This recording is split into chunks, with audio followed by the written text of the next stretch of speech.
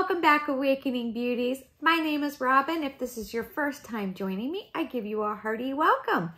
Last year, I did a no-buy year, and now we are officially in January of 2024. My no-buy year has ended, and boy, has it ended. Yes, I've been making a few purchases, and I did want to talk to you guys about what are my goals now for 2024 after going through a whole year where I didn't buy clothes, shoes, accessories, housewares, skincare, or makeup. But now we're past that, right? And I'm not going to do another no-buy year. I actually thought about it because I said I could probably do another no-buy year. But I wanted to buy a few things and, you know, life is delicious and I want to enjoy life. I want to have new things from time to time. So I thought, well, maybe I could do another no-buy year if I gave my permission to just sort of buy the things that I wanted in January, and that would carry me through to the rest of the year. But I decided not to do that. I decided that this is going to be a low-buy year for me. And I just want to talk about what that means for me. You know, there's going to be more videos upcoming. My printer just has a mind of its own. It decides to make noises at the most random times. But yes, this is going to be, I just totally lost my focus. Printer should just turn you off. Okay, so this video is going to be about goals for my low-buy year. I'm also going to be making videos, you know, talking more about doing a no-buy year, what I learned from it, would I do it again? And, you know, there's a lot of other realms of things to talk about when it comes to the no-buy year, because that's a pretty big deal. That was a big deal for me. A person who just kind of buys the things that I want whenever I want them. You know, it's so easy, just a push of a button. And in fact, some of the purchases I've already made since January 1st have been at the push of a button. And I'm actually feeling a little nervous about that. And today I spent quite a bit of time working on my budget and looking at what I've already spent in this first week of 2024 and saying, okay, you went through a whole year without spending money. It's understandable that there's things that you've been wanting, that you've been putting off, and now you're going to get them. So, you know, I give myself the grace of knowing that, you know, this is not going to be how my entire year is going to be. And I have actually set myself a budget. So let's just sort of talk about that. First thing that is really important to me is to stay mindful of my purchases.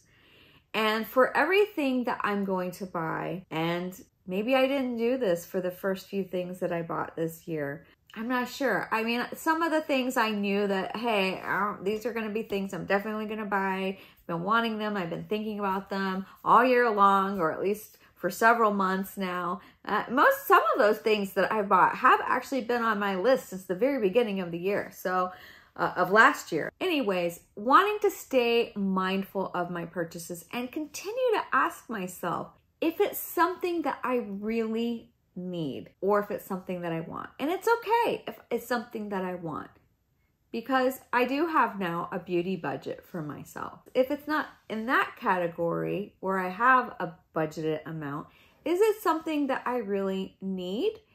Is it a replacement item? If something broke, like last year on my Chemex, where I make my coffee, my pour over coffee in, I broke it. I broke it, I think in November. And it's something I use every day, and my parameters for my no-buy year is if something broke, lost, stolen, would I be actively seeking to replace it? And that was a heck yeah. So I placed the order on Amazon and had it by that night, delivered right to my door. But also, is it something that I already have? I was looking at new water bottles. I'm, you know, with 2024, every time it's a new year rolling over, many of us take the time to assess what are our goals for the year as far as our health and fitness and our life, and we want to feel good and changes we want to make. And I need to drink more water. And that is a big goal for 2024. And I have a whole bunch of health goals. Maybe that'll be another video, but Don't want to get too ahead of myself. But yeah, I was looking at water bottles and I was like, oh, my water bottle holds 24 ounces. And I take my water to work with me, by the way. I don't use plastic water bottles. And when I go to the gym at my office, they have a filtered water station where you can fill up your water bottle. So I haven't even been going through my 24-ounce bottle every day. And I was like, I need to have a 40-ounce bottle so that I can drink my water all day long. And I'm like, I'm not even drinking my 24-ounce. And I have a ton of water bottles in there. I mean, some of them I need to declutter. A kitchen declutter is coming soon. But I do have a couple other bottles that if I want to take more of my water with me to work, I can use them. I don't need to buy a new water bottle just because I think it's going to help me drink more water. Because the reality is, I know me. Nope, it's not going to help me drink more water. I am good with my own water bottle. And I know that's a silly thing to think about, but those water bottles are not inexpensive. If you get a nice quality water bottle, you're looking at $24 and up for a nice water bottle. So, and you know, here I am thinking, oh, it's only $24, but that $24 adds up if you start adding other things into your cart. And before you know it, you're at $150. So I took it out of my cart and I said, and sort of at the influence of my husband, who was like, you have water bottles. And I was like, I know, but I want a new water bottle. I'm sticking with my old water bottle. But the other thing that I'm thinking about when it comes to being mindful is, can I wait to buy this thing for a week? Or could I wait a month, 3 months, 6 months, a year? Maybe. I have things in my save for later in my Amazon cart that I don't know if I will ever buy because it was an impulse. I put it in my cart. I saw a video. A YouTuber was talking so highly about a product, saying that this thing is going to change your life. This is the hair product that has made my hair long and healthy. This is the spray that I use in my shower that makes me feel like I'm at a fancy spa. I know me. I'm not going to spray that thing. I'm going to take it in my shower. I'm going to forget all about it. I'm going to forget to spray that eucalyptus spray in my shower. So why do I need to buy this? I put it in my cart, sure enough. And then I saved it for later. And will I ever purchase that? Maybe. I'm thinking more of the guest bathroom when I have guests, saying to them, I know this is not the most beautiful bathroom you've ever spent your weekend at, but here you go. Here's a eucalyptus spray and you can feel like you're at a spa. Maybe for that point, I will do it. But at this point, I know me. I'm not going to use it. Now, I do have a budget. Like I said, I have a budget for products to review on this channel. And because I love beauty and skincare, and I've really gotten into it over the past couple of years, sort of wasn't using that many products up until a couple years ago. And then I turned 50 and I sort of had a little bit of a panicked feeling of I need to start upping my game when it comes to skincare and makeup. And so yes, my beauty budget, and this is not for replacement items, although it could include replacement items depending on what's going on in my personal life and my finances. But basically I've set $200 aside every month for me to use to try new products, whether it's skincare, whether it's makeup. And you know, $200 doesn't get you far. Even at the drugstore these days. I mean, there are foundations that are like $25 at the drugstore. I'm like, wow, prices have really changed, have they not? So yes, I'm being very judicious in the things that I'm choosing. I'm trying to go into the store and actually swatch them or, you know, try them on and wear them so that I know, is this actually a product that I will use? And there have been some that I was dead set that I was going to get. And then I swatched it and tried it in the store. And just was like, no, I don't think so. So they went off my list. I have an ongoing list of products I want to try. And that one, some of those went right off my list. As you'll know, if you've watched my channel last year, although it was a no-buy year for me, I was able to use, and here it goes again. I've said it for the 1,000th time. I use my Athleta MasterCard for my purchases at the grocery store, if I'm traveling, just for everything. And I pay it off at the end of the month.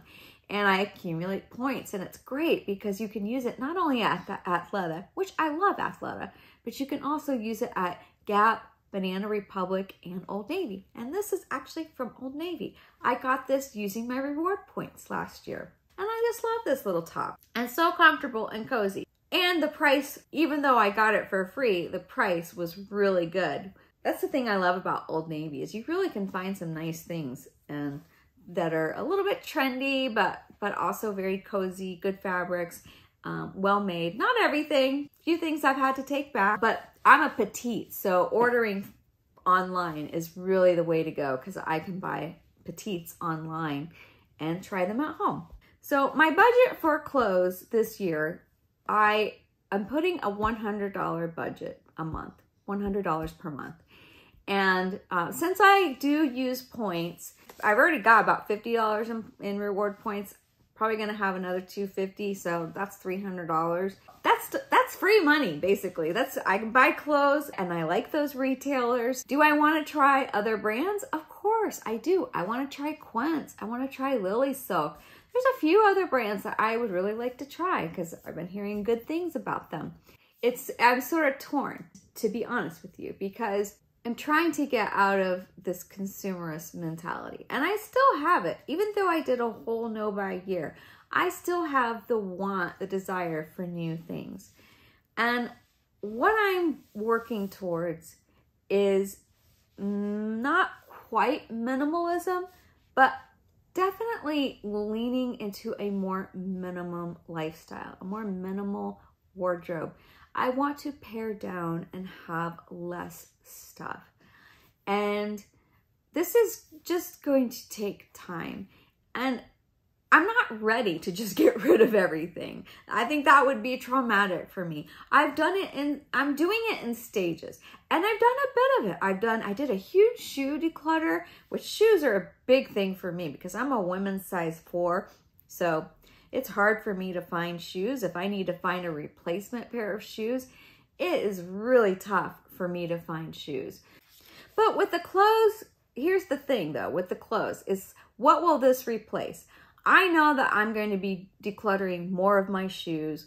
I know that I'm going to be decluttering probably a lot of my clothes. I've done these closet clean outs. I've done the 30-day wardrobe challenge where I'm trying to wear different things in my wardrobe in new ways that excite me. But a lot of the clothes in my closet just don't excite me. And there's nothing wrong with them, but they're just sort of like not me anymore. My tastes have changed and I'm just in a different I'm in a different Robin era. And I am gonna do a closet declutter, and it might be really hard. Although a lot of that stuff is not hanging in my closet right now. A lot of it is in bins, stored away. I took a lot of stuff out when I transferred my spring summer wardrobe into my fall winter wardrobe, and I'm not missing any of those things at all. And even when I see footage of me wearing those things or photos of me wearing some of those things, I don't have that feeling of, oh, I wish I had that right now. I would love to wear that. I don't have that feeling right now, that I don't even care. I don't even want it. A closet declutter, a shoe, more shoes are gonna be leaving the closet. And I do wanna bring in some new shoes. I'd actually rather buy shoes at this point than clothes. Because that's how much I love shoes. So again, asking the question, is this a need? Is it going to replace something? What will it replace? Some people don't put anything in their closet unless they take something out. I'm not that extreme, but I do go through and declutter my closet quite frequently. And I've mentioned this before, having things in my closet that I really love, that I love to wear over and over, that are good quality, that hold up after washing, and that are elegant and a bit timeless. I'm not against trends. I mean, I'm a fashion designer, so I have to follow the trend because you want to make things that people actually want to wear. Changing things up and refreshing, but I don't want to have like 10 of the same thing. And I tend to do that. If I like something, I tend to buy from different manufacturers, from different stores, the exact same thing. I don't know if you've done this before, but you like, it'll be a color. Like one year, what was it? It was like, you know, like that baby pink color that was back in the early 2000s. And I just had, everything was baby pink in my closet. I just kept buying that color over and over and over because it was what was trending. And I'm very proud that when the Barbie core trend was happening last year, and when the Barbie movie came out, I mean, I wanted fuchsia, I wanted hot pink, you know, and I had nothing in my closet that was that color. And I was like, that's actually a really nice color on me. I usually get compliments when I wear that color. And I've always had that color in my closet in the past, and now I don't have that color. So I used my Athleta rewards and I bought a sweater from Gap. It was a summer weight sweater that was in that fuchsia color, and I had my Barbie pink color, and I was very happy. And I wore it a lot last year, and I'm gonna wear it a lot this year, I have a feeling. I don't know how I got off on that tangent, but the whole point of that was that you don't need multiples of the same thing. You can have one or two of the same type of thing, but I mean, you really don't need more than that. Oh, hey, nice to see you. I'm glad you're still with me. Listen, I don't want to waste your time, but I would really appreciate it if you would just check to see if you're subscribed. Like 80% of you aren't subscribed and you're watching my videos, you little silent stalkers. I really appreciate it. I notice every subscriber that joins, and every time a subscriber joins, an angel gets its wings or something like that. I also appreciate if you like this content, give it a like. You can always unlike it later on if you decided, I just didn't like that video. That Robin girl, I don't think I'll ever watch any of her videos. But I hope you don't think that, and I don't think you will. You can also hit that notification bell. That way you know when I upload, right when it happens. I only upload about once a week, on Sundays usually, sometimes twice a week on a Wednesday. That's extra content for your viewing pleasure. Anyways, thanks so much for your attention. Now, back to the video. So in the third area, okay, we covered makeup, skincare, we covered clothing, but this next area, I sort of touched on it before, but this is an area that can get me in a lot of trouble, and that's organizational products. I love acrylic bins and baskets and things that help me organize. I love to organize. I should probably be a professional organizer because I just love organizing. You wouldn't really know that from looking at my office and the condition of my office right now. But I actually do love to organize. I guess maybe I don't love to organize this because this reminds me of work. Work I don't want to have to do. But organizing my closet, organizing my bathroom, doing little drawer organizers. Oh my God, I get hot just thinking about it. But again, I have to ask, do I already have things that I can use? I don't need necessarily to go out and buy other products when I have acrylic bins that maybe I'm not using. And I just have to put everything together, see what I have and see what my needs are. And that's something you can do too. You might have, if you can't afford to have your home look like the home edit, okay? You might have things that you can use. Even like, these were on the dresser that used to be behind me. I've sort of changed my office around, but even if you have these kinds of boxes and you're like, yeah, but I don't know what's inside them. I like the acrylic. Well, let's just say that you can't label them. You could always label your boxes so that you know what's in it. And if you decide to change it to hold other things in it in the future, you can stick a new label on it. Things don't have to be perfect. You can get creative with the things that you already have. Like, I love using mason jars for organizing things. I mean, I've used mason jars for organizing pens instead of buying all of those like plastic or acrylic bins to put your sugar and this and that in, you know, in your flour and whatever. I've actually used mason jars before because I couldn't go out and buy those things. So you just get creative. Start, you know, going on Pinterest or YouTube and seeing DIY things that you can do yourself, that you don't have to go spend money on organizational products. So that's something that I want to be mindful of. Will I buy some organizational products? Probably. FYI, I already have. It's arriving tomorrow. I got those water bottle organizers so that my water bottles won't be falling over in my cabinet anymore. But I don't want to buy any more for now. So that's something I'm keeping mindful of. Like, just because I want my home to look like the perfect, picture perfect home. And like I said, the Home Edit, which I love. I love that show. I love those girls. And they can do no wrong in my eye. But my house can't look like that. And I don't have the finances for that. And even if I did, do I really want to keep buying more and more and more and more and piling up and piling up and piling up? And yes, you're buying these things to help you organize, but maybe you have too much stuff to organize. Maybe you need to get rid of stuff. That's something that I'm thinking about a lot lately. All these organizational products I want to do, but maybe I just need to get rid of stuff. Okay, next category. Budget for things to make me healthy. I was talking about that water bottle, and I seriously thought about buying a new water bottle. But again, is it something I need or something I want? Now, as far as like vitamins, last year I did not include that in my no-buy year. But I actually did cut down on my vitamins and I switched to AG1. None of this video is sponsored. Nobody is sponsoring me. Nobody cares about my little channel right now. So I'm not sponsored by anybody. But I did switch over to AG1 and stop taking some other vitamins that I was taking. And it ended up being slightly less every month for me to use AG1. But there are vitamins that I kind of would like to look into trying. I'm interested in Nutrafol for hair growth, and I've talked about, and I never got around to really making a video. Maybe I did talk about that. I have the laser helmet, the iRestore laser helmet. I had already had that before I started my no-buy year. But I really do think that the AG1 actually is helping my hair to grow. My hair has not been this long in a very long time.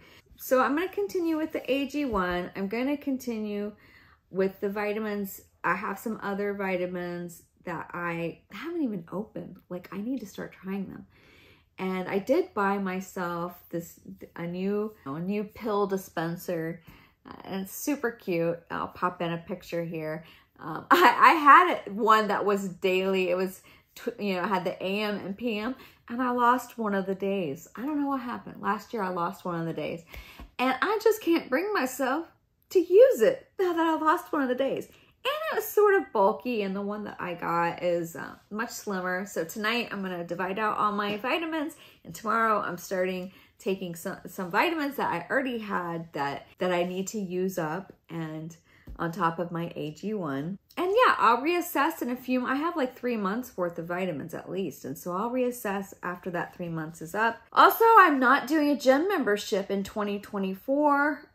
Last year, at the beginning of the year, I still had a gym membership, and I ended up canceling because a gym opened up at the office building where I work. So I go to my office gym. And so, yeah, I'm not going to get another gym membership this year. Yeah, I'm not going to do that. And I did pay for a trainer for part of last year, and it's not in my budget for this year. I will reassess in a few months. I would like to meet with a trainer once a month, just to sort of mix things up. And I think it is helpful, and it is helpful. It is helpful to me. So I don't know if it will be the same trainer or not. I have to kind of see if I can work it into the budget. But for right now, no trainer is on the books for being a part of my budget. Another thing I'm not spending money on is weight loss programs. I've been down that road, spending for certain diets and weight loss programs, and I'm sort of tired of the yo-yo dieting, and that has happened my whole life, and I'm just trying to be healthy at this point in my life and making better decisions. So that is not going to be part of my low buy year. or probably any year in the future. Just not gonna do it anymore. I'm also not gonna spend any money on any fitness equipment. I've been down that road before. I have fitness equipment. I have fitness equipment that I can use, and I intend to start using it this year. You know, there's fitness equipment at the gym at my work, and I have some here. I have things here that I can use, so I'm not spending any money on that. Now, when it comes to self-care, last year I only got one massage, and I got no manicures and no pedicures. And I don't wear nail polish. I play guitar, so on this hand, I have to keep my nails really short, and I keep them a little longer on this hand for plucking and strumming. But I did find out, I got a flyer from my neighbor right over here that she does mani-pedis inside her home now. She started a little business. I need to get with her because I'd like to start getting at least, you know, one pedicure a month. And I don't do nail polish, by the way. That's another thing I don't do is nail polish because it just wrecks my nails. And anytime I put nail polish on there, it just wrecks my nail. If I take the polish off, it's just little white spots all over my nail. And even if I use cuticle oil and try to keep things moisturized, because I've had estheticians tell me that it's a dry nail. That's what's happening. But either way, it looks funky. I don't do nail color. And I just like a natural, nice, buffed look. So that's something I do want to start adding in. And maybe that will have to be part of my beauty budget. You know, just that kind of self-care will have to come out of my beauty budget. And I'm thinking at this point, that's where it's going to have to come from because I'm not going to pull it from other areas that I have designated. I'm saving up for some things. I'm trying to pay some things off. And I'll have to decide, do I want things from Sephora or do I want to get my nails done? Haven't decided yet. Last area for me, which last year I did set a cap for myself. I think I set a cap of $100 a month. I will be doing all of my book work in the next few weeks. So there will be a video, hopefully that will go up by the end of this month, which will talk about what I actually spent in my no-buy year. I've done first, second, and third quarter. I will link those videos below if you're interested. And I was saving money in areas, and then there were some other areas that I was kind of surprised I didn't save as much money. But overall, I did see a greater increase in my savings last year. So keeping the education budget at $100 a month. And when I say education, I do improv classes, I do workshops. Sometimes I do an online thing, you know, that's something spiritual, something to help you out. But really I'm trying to keep that budget at $100 a month. And, you know, so some months you don't spend anything, and then other months you spend like $300. I'm making the average be around $100 a month. And I think I would be good if I can stick to that as my budget for education. So that's my goals for my low buy year. And if I can stick to this budget, then one of my big goals is to get my mortgage paid off in 3.5 years and to get my home equity line of credit, which is like twice as much. We owe twice as much on that, and the interest rate is twice as much as our mortgage. So I'm trying to get both of those paid off in 3.5 years, and that will mean that when I'm 55, I will be debt-free. It's hard to imagine being debt-free, but I really want it. I really want it, and I know we have major repairs, and like we need a new roof on our house, and that ain't cheap. I don't know where that money's going to come from. I don't want to have to take out a loan to do it. So, you know, I'm trying to put as much money into savings. And my husband and I, we want to travel. We got to travel last year, and mainly because of my no-buy year. We got to take a couple of trips.